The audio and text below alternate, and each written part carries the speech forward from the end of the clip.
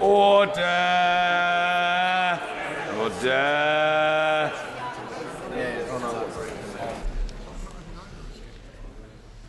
The ayes to the right, 298.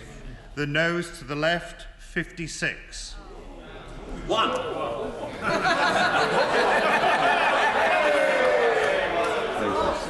The ayes to the right, 298. The noes to the left, 56. So the ayes have it, but the House will be aware that the motion has not obtained the majority required under the Fixed Term Parliaments Act 2011.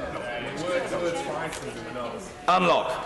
I note that the Leader of the Opposition is once again not in his place in what I think is a slightly symbolic way. Mr. Speaker, 48 hours ago, he was leading the chants of "Stop the coup, let the people vote." Now he's saying, "Stop the election and stop the people from voting." I think there's only one solution. I think he has become the first, to my knowledge, the first Leader of the Opposition in the democratic history of our country to refuse the invitation to an election, Mr. Speaker.